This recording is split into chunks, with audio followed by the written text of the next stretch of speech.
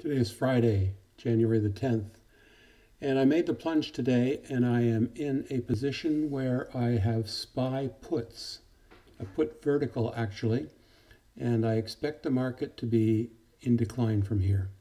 The volume on the Dow, NASDAQ, and the S&P were all pretty good, but from about 10 o'clock on, after the week employment report for December, we dropped, had a slight pop in the afternoon, and then continued the slide.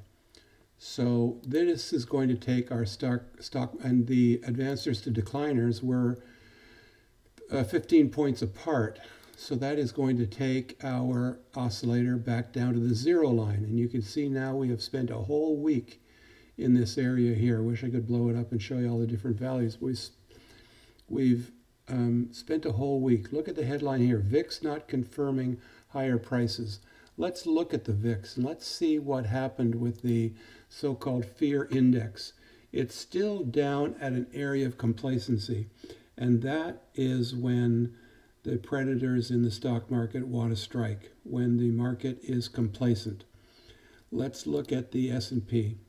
S&P was looking like it was going to make a new high today, and it finished off of that high down 10 points. Apple was up as much as almost $3 in the pre-market, finished up just 78 cents with a doji. Could this be a doji that signals some kind of reversal? Well, we will see on Monday. Caterpillar down $1.51, and that's not good for industrials. And the China deal is supposed to be signed next week. Not a good sign. Home Depot down $1.12 and is in the cloud now, as is the Chiku span.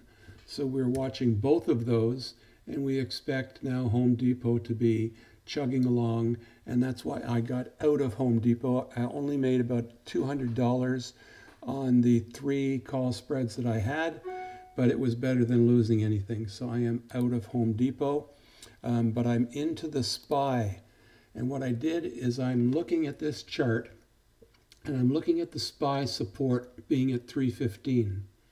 So what I did is I bought the, what was it, February or March? I bought the March, to give myself lots of time, I bought the March 300 puts, but I sold the March 295 puts, because that's where the 200 is. Or sorry, let me say that again. I bought the 300 because that's where the 200 is, and I expect the 200 will be support as it was here and all of these other times here, except for this little blip back in July, May and June rather, where we fell below the 200. The 200 is a pretty good area of support, or has been all throughout the year.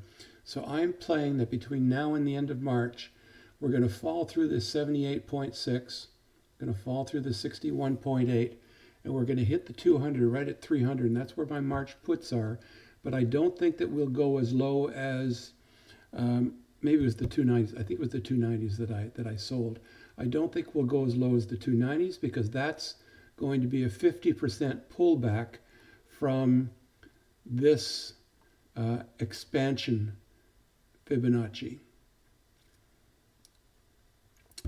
So that's what I'm doing there. Amazon, I am still in Amazon, although it's starting to show some weakness with the 12 SMI starting to drop and the 20 SMI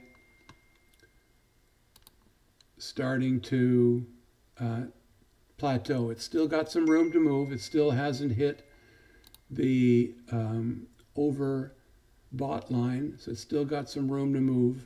And this drop here might just be down to this level, and then we'll be coming into earnings, and we could pop up again. So I'm still in with a few contracts on Amazon.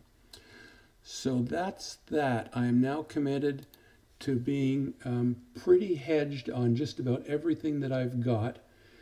Short calls on my Caterpillar. Still have 6 contracts of Apple, but 4 of those contracts are now deep in the money. So I'm ready for a pullback, and I'm going to continue to add to my SPY positions as we drop.